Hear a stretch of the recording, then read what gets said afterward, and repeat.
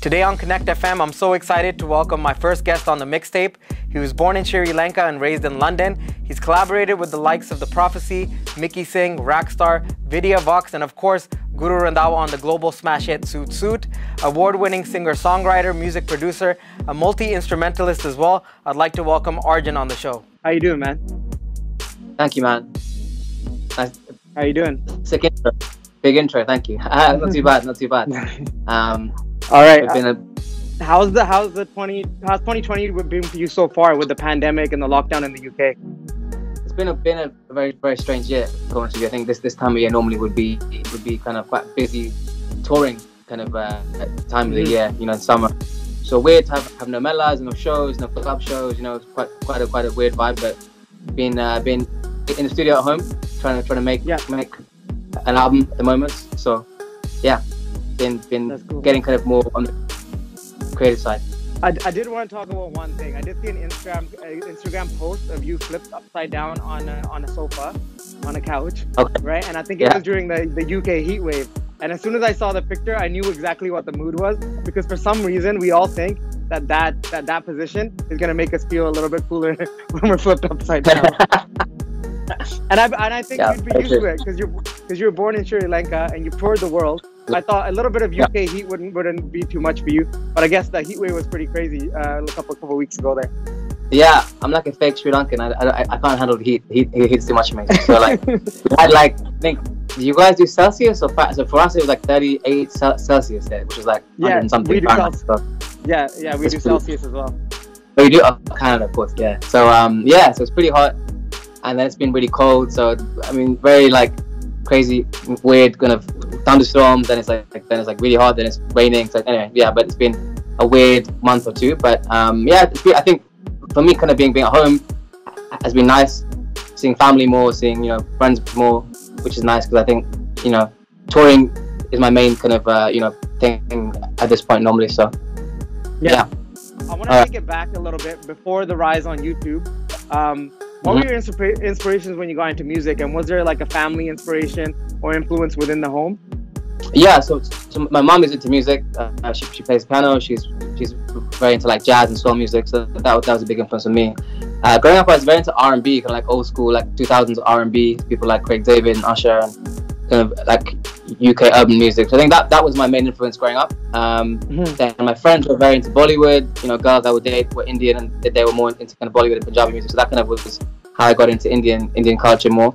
And then I think I've always had the kind of blend of the two. I've always loved the Eastern stuff, but also the Western stuff, and it makes sense, I guess, to kind of merge the two in the music as well. So I've always had a very strong South Asian influence in my music, I think. So that's what's been there.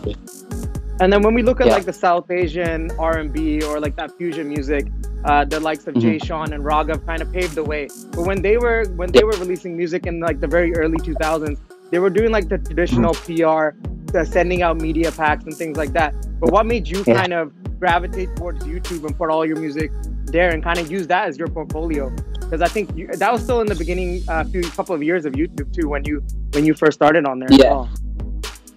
I think I was part of that generation that I think YouTube was just blowing up. I think it was like 2010, 2011. YouTube was becoming a really big thing, and at the time I was a producer, so I was actually kind of producing for other artists. My aim was not to be a singer, so I would I was doing like kind of mashups and covers and taking Indian songs and like English versions of them. That was kind of how I began my career. But it was always like from a production angle. So I take a song and I kind of reproduce the beat, and then I write like an English kind of part to it. So that was always more like a production experiment for me. But then I think to me, like, I guess I realized I could sing and write songs too. Production was my first love, and then it became writing songs and singing later. So yeah. So what kind of artists were you producing for at the time? Were they like South Asian artists or like R&B acts, or like before you got into the singing? Yeah, a mixture, kind of like very, very new, up and coming kind of urban artists, like rappers, singers, kind of garage MCs in the UK. I was just kind of starting out, had my own little kind of studio at home.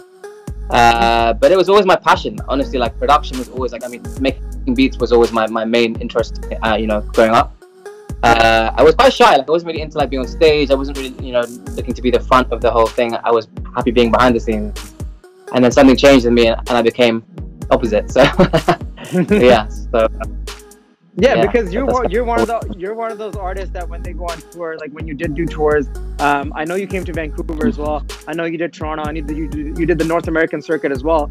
During that time, you were like one of those artists that was like not shy of doing like a meet and greet with the fans. Like you do your show, of course, but like before or after the show, or like a different event would be a meet and greet. And I think that was like an important part, because I think your fan base really appreciated that and really connected with you at that time. So how important did you feel like having that interaction was? Like whether it's online comments coming in or you responding to those, or actually doing these meet and greets, like how important is that? Yeah, I think, you know what I mean, touring the world, I feel like I would love to kind of meet different cultures, you know, people from Canada, from America, and kind of compare notes on what it's like to be a Desi in the West. But I always used to love that fan feedback, you know, whether it came to kind of choosing which song to remix, you know, which style of music to do. I'd always want to hear that input and have that feedback as well. So definitely very important to me, for sure. 100%. So now we go to one of your notable collaborations with Guru Randhawa, Suit. I know you guys just celebrated 4 years of the original. Yes. How did that collab come? And then I know it got picked up for a film afterwards in the medium. Tell us about how that was, and working with Irfan Khan as well for the second version. But let's go back to the original. Yeah. Like, how did the original come about? Yeah, so I actually met Guru maybe like 5 years before that. So actually we did a song called Same Girl in 2012. A very different kind of song, like a mid-tempo R&B song. I actually didn't know who he was. He was, at the time, he was just kind of on the come up in India, in Punjab. Came to my studio in London, and I thought his vocals were like insane. I was like, this guy's crazy. Like, I mean, how is he not bigger? And then I kind of featured him on my song Same Girl in 2012, and then we became friends. We were obviously in touch when he was in London. He stayed with me, and I stayed with him in India too. So, and then Soup basically was a song which T-Series actually had kind of planned out. We had 2 songs, weirdly enough. We had 2 songs which we were kind of torn between, Suit and this other song.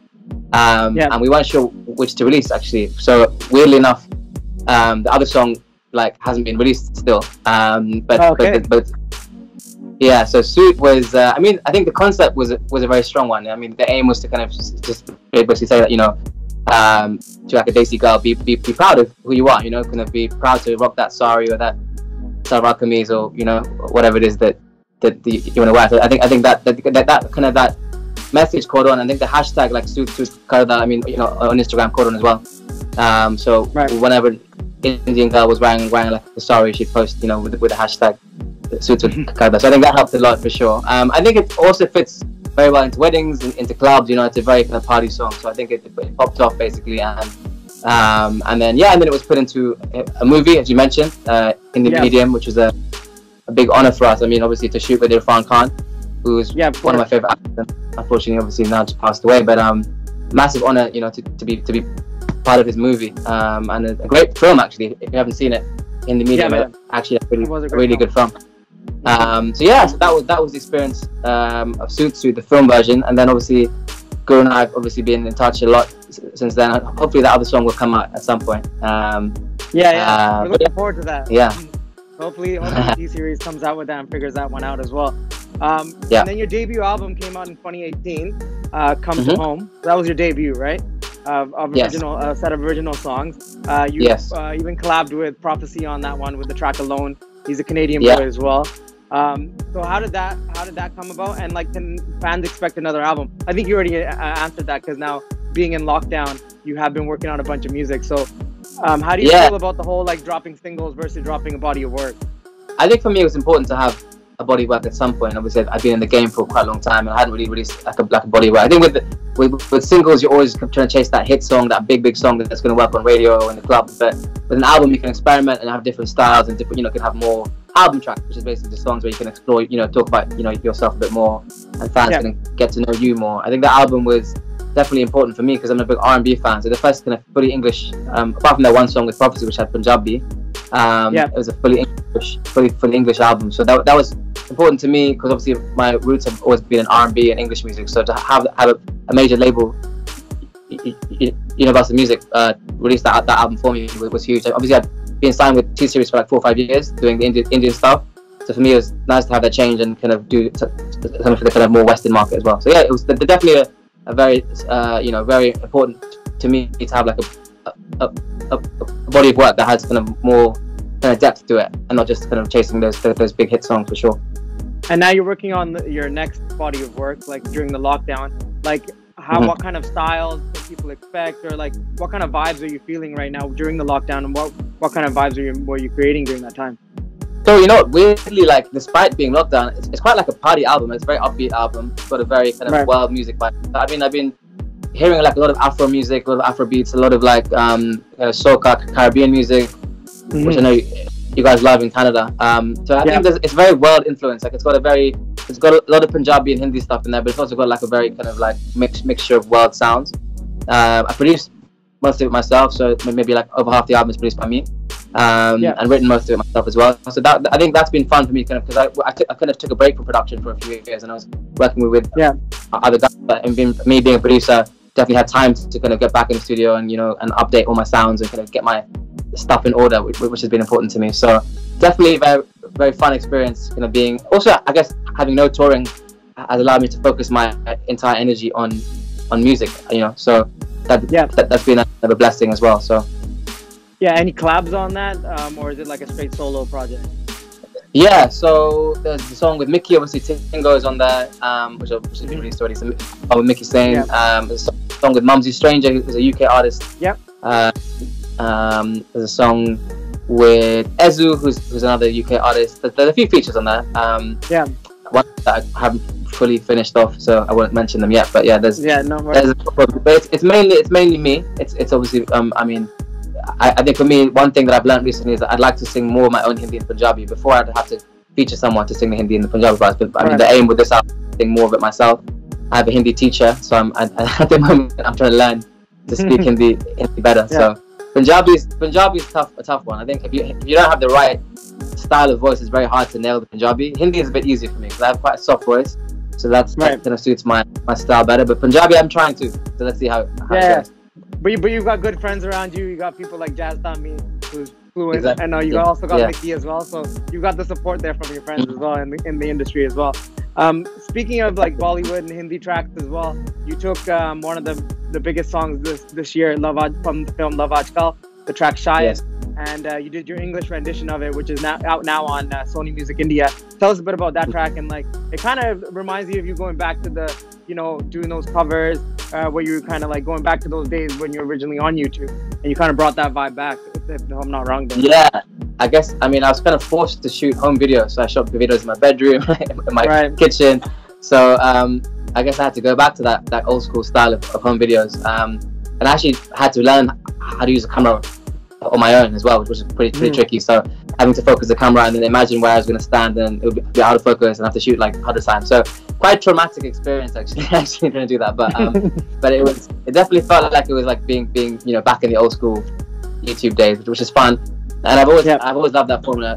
The Hindi kind of fusion formula has always been my favorite, I guess. So being able to kind of go back to do that is nice. But obviously the next aim now is to try and focus on my own original songs. Shayad actually was picked up by Sony, so a similar story to how I got signed to the T-Series. Actually, I was doing covers on my own channel, and they loved them, and they were like, "Listen, why don't you come and do it on our platform?" So a similar story with Sony with the Shayad.